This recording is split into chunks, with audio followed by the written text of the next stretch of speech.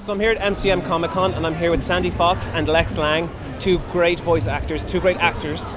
Guys, thank you for letting us interview you. Thank Absolutely. you. Yeah, we're happy to be here. Hello, everybody.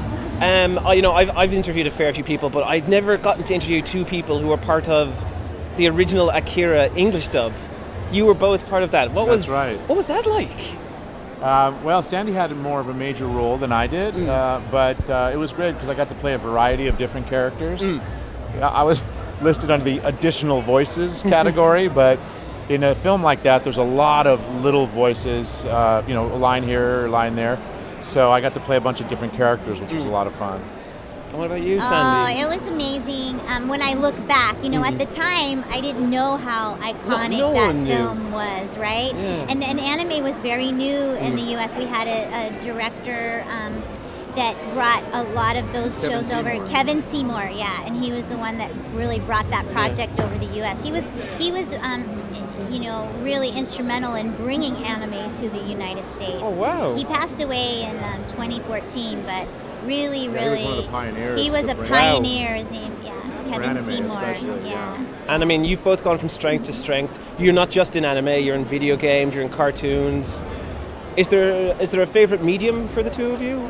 Is like maybe you enjoy more so? I would say it's really fun to work on an animated piece, like a mainstream animation, because they're actually animating to what you create. Yeah. And so you have more room for improv or to really, sometimes they even have animators in the room that watch you and how you move, and they kind of include those into the piece.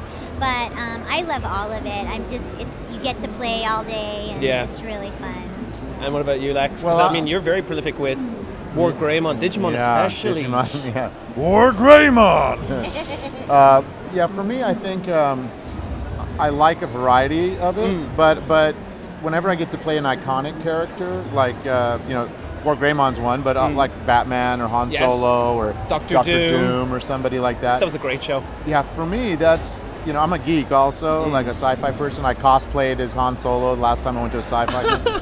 So like to actually voice that character is a dream come true to me. So yeah, but I also am like Sandy, I enjoy the original animation because not only are they animating to our performance, but we also get to work in what's called a theater style environment where we're working alongside all the other actors who play the other characters. Whereas in video games, we're more by ourselves in the booth, same with anime. And in anime, you have to act, but you also have a lot of technique involved because we're dubbing another original animation from Japan. Yeah. And I mean, did you guys meet at Akira? Is that where you guys met? No, but we did meet through kind of a voiceover story. Oh, wow. Lex was actually working on Power Rangers. Oh, yeah, you were big in that. I had a girlfriend that was trying to fix us up for at least six months. And we could never meet. We never met up over those 6 months. And we were both separately invited to a big party, like a big Hollywood party, like 1,000 people. And we met on our own. And that was wonderful. And once we met, it was like, kismet. We immediately were fond of each other. And when we met at that party, Sandy grabbed my hand. She goes, "We got to go call the lady who's been trying to set us up for months." Just to let her know it happened on its own. Yeah. Wonderful. And I mean, you've been working. You've got a very huge prolific careers. Have there been highlights? Like, I mean, obviously there've been highlights. Can you maybe name a few? Like for either of you? Like, I mean, you were Betty Boop. Oh, I mean, like, yes. That's an animation icon. Yes, she's the queen of cartoons. Yes. She's the first talking cartoon. A lot of people don't know that. But Betty Boop's kind of been like a cartoon angel in my life. When I was 18, I was discovered in in a pub. I was like a hostess, and this man came up to me and he says, "Oh my gosh, you sound just like Helen Kane and Annette Henshaw, these women of the 1920s." And he asked if I sang, and I said, "Yes, I sing." So he said, "Come and sing with, audition for my 1920s orchestra," which I sang a lot of the songs of Betty Boop. So that was like my first, taste of voicing Betty Boop. And then I worked for Universal Studios Hollywood as Betty Boop, and I toured, Asia, and then recently I went to Paris to voice Betty Boop for a Lancome commercial. Oh, wow. And comic book artist Joan Safar, he was the director, and so she's always kind of been through my life. Yeah, since very much so. 1981. That's incredible. And there's still more Betty Boop stuff coming up. So. Yeah, well, again, she's that's the great thing about animation, that it is timeless. Yeah. Yeah, absolutely. Yeah, it's absolutely. And so, what about yourself, Lex? What would you say would be maybe someone who's stuck with you? Who's been your Betty Boop angel? My Betty Boop. Betty Boop angel. Well, I don't know if I have a Betty Boop angel, but your Betty Boop angel. yeah, she's my Betty Boop angel. But outside of that, one of the characters that's been the most fun is Neo Cortex from the Crash Bandicoot gaming franchise. Because when I was brought on board, they said, we're really, we're going to start with the base of the character where it was, but we want to let you take it, make it more flamboyant. Let's add some comedy, improvise all you'd like. Yeah. And so it went from sort of a guy who was in, moody and broody to a very flamboyant, oh yes, Dr. Cortex. It had much bigger comedy potential, So that's been a real fun role for me over the years. And what do your families think when they talk to you? Oh, how's work? Well, I voiced a giant dragon today. Yeah.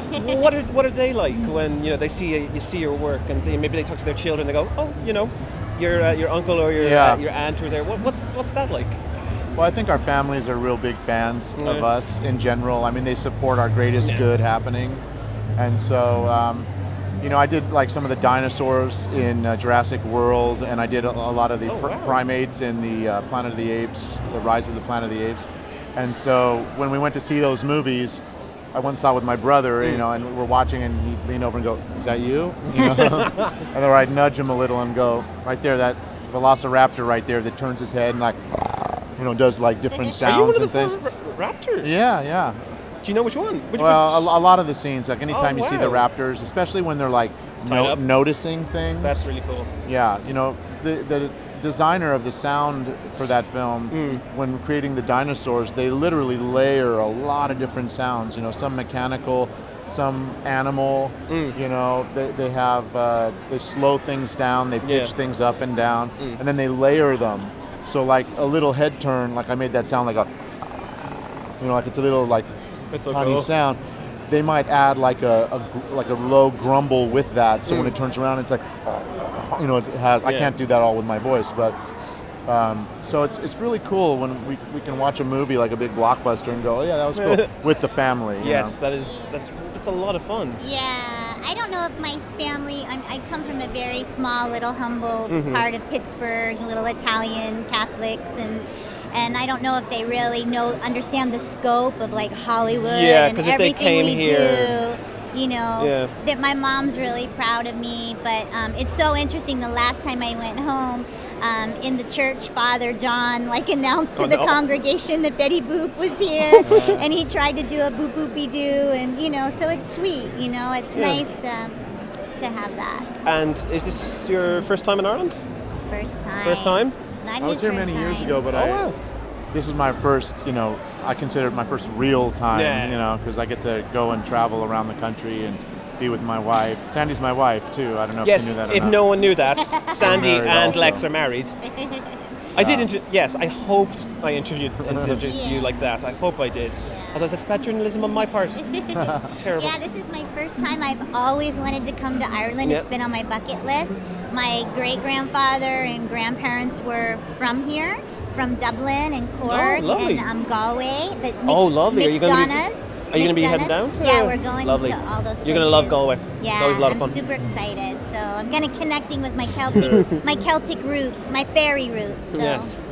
And so, listen, guys, thank you so much for letting me interview you. It's been fantastic. I mean, like I said before, you guys have been a part of my childhood. You've been a part of many people's childhoods. And, just congratulations. And now part of your adulthood. Now part of my adulthood. It is. It's not everything kind of comes back around. Yeah. But guys, thank you so much. You're very welcome. Have an absolute It's a real pleasure. joy. And if anybody out there is on Twitter, you can find me at Lex Lang. Yes. And Sandy. At Sandy Fox World. And be sure to look out for them. But you can't really because they're voicing people, so you might see them. Listen out for us. Listen out for them, and don't stalk them. No, do no that. stalking. No, just don't do fun, that. and feel free to email or say hi or Yeah. Facebook us and all that. We love it. Bye, guys. Thank you, bye.